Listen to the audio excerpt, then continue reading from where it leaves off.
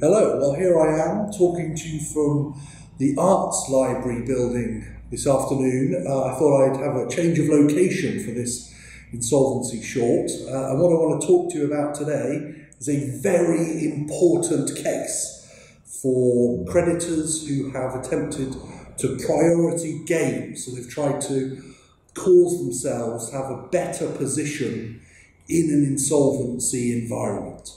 And that species of creditor are, of course, football creditors, because the case I want to talk to you about is Revenue and Customs Commissioners and Football League Limited and another.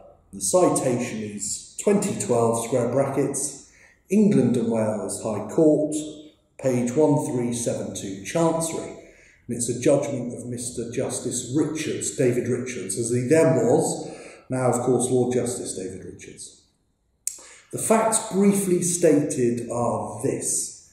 You had the Football League, which was itself a company, and it employed a complicated group structure below it in the sense of the football clubs that were in the Football League, where each one of those clubs had a share in the Football League itself, in the company, the juristic person that the Football League used to administrate this league structure. And then in turn, each one of those clubs, having a share, would also use and employ a company form. And those company forms were the conduit through which revenue would be pumped from the Football League company, in essence a parent company. So gate receipts, advertising revenue, etc. would all flow through these companies that each football club employed. For example, Crystal Palace or Watford or some other football club that was in the Football League at the given time. The problem for us was that, or the creditors generally, was that these structures were used in such a way as to cause on an insolvent event the distribution that would normally occur pursuant to the Insolvency Acts to be subverted. Why? Well, because the Football League, as part of its insolvency policy, had in place a system whereby a group of creditors, known as football creditors, would be paid in priority to all other species of creditors. One example of this, of course, could be a football player. So you'd have an anomalous position where the remuneration of £1 million football player, millions of pounds in football player fees, would be paid to that player in priority to a cleaner at a football club that had gone into an insolvency procedure.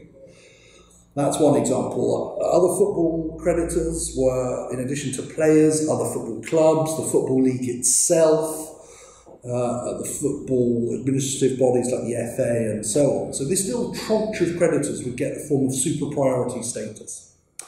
But as you know, following the Enterprise Act 2002, HMRC dropped from being a preferential creditor down into the unsecured creditor bracket. So when the HMRC see mechanisms like this being used to attack that hierarchy, the waterfall of distribution, so as to be able to diminish their position, HMRC's position, they're going to go on the attack. They're going to argue that these various devices are invalid, such as this Football League creditor prioritisation technique. And that's exactly what they did. So that's why we see the Revenue and Customs Commissioners bringing this case in the Chancery Division before David Richards, Mr. Justice Richards, as he then was, when they argue that these approaches by the Football League subverted both the anti-deprivation principle and the pari passu principle, two fundamental, so-called fundamental concepts of insolvency law.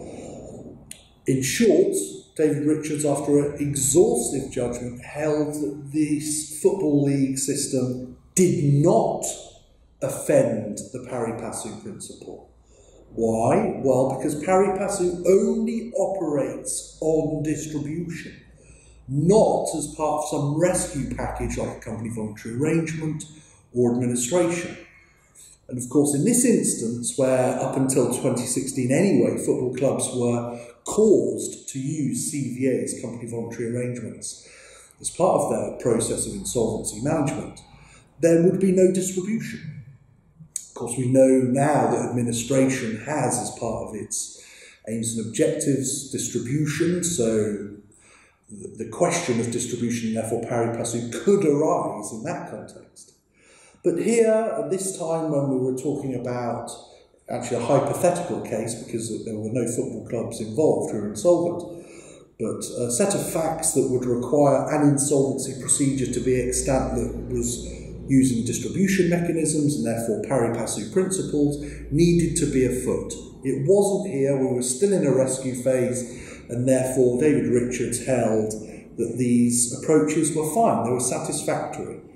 In this instance, another judgment, another case would be needed for him to be able to, or another judge, for them to be able to say whether or not this subversion of so-called equality of treatment, which we know doesn't really exist anyway, was what was happening with these football creditors.